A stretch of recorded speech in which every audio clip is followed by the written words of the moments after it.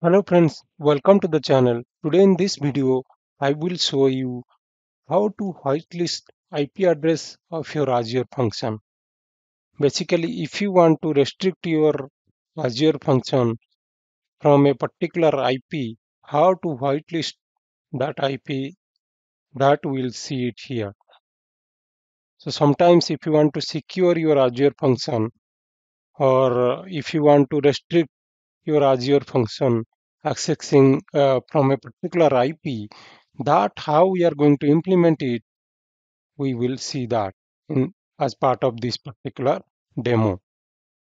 What you will do is we will use Azure portal to do this complete activity. Like we are going to configure the whitelist of a particular IP for a specific Azure function that we are going to see it now. So let's start with a demo without making any delay. So for that, what I'll do is I will navigate to Azure portal. Let me navigate to Azure portal. You can able to see here, I have already logged into Azure portal here. And what I'll do is let me navigate to the Azure function where I'm going to implement this whitelist stuff. So let me click on the app services and you can able to see here this is one of the Azure function that I have created already. For that I am going to implement this functionality. Let's click on this function app. The moment you will click on the function app, you will see the complete details. From the left navigation, just click on the networking option, which is under this settings tab, right? So click on the networking option and then you can able to see here in the inbound traffic option. Under that you can see here access restrictions which is currently off. So you have to click on that particular link. So networking, then access restrictions link, just click on that. The moment you will click on that, you will see this add button, right? The rule, site access and rules. You have to basically we have to add a new rule here, right? Where we are going to mention that don't allow this particular IP.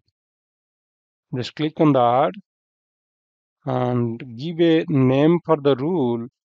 I will say rule 1. Then priority you have to set. I'll make it 100. Description is optional. If you want, you can put a description. So I'll leave now. I'm not going to keep anything on the description now. And then the type makes sure to select this IPv4 or any other IP also you can select IPv6 and all. So select IPv4 here and here IP address block. So this option is quite important. Here only you have to mention what is the IP address that you want to block it here to access this particular Azure function, right? So specify that IP. What I'll do is let me take, I'll go to command prompt and I'll take the IP of my machine, ipconfig. You can able to see here, this is the IPv4 address for me. I'll just copy that and I'll put it here just to show you that we are not going to access this particular function from my system itself. So let me click on the add rule. The moment you will click on the add rule, the rule will be added here. You can able to see here. This is the rule that has been added now. And don't forget to click on the save button, which is quite important. If you add the rule and you are not going to save it, so it is not going to work for you, right? It is not going to work for you. So make sure after adding this rule, click on the save button and then just to confirm, you click on the continue button.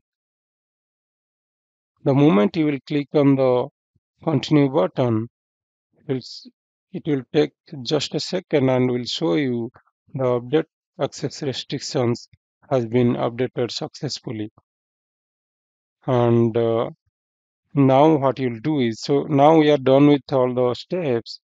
Let me try to access that particular Azure function from my machine, right?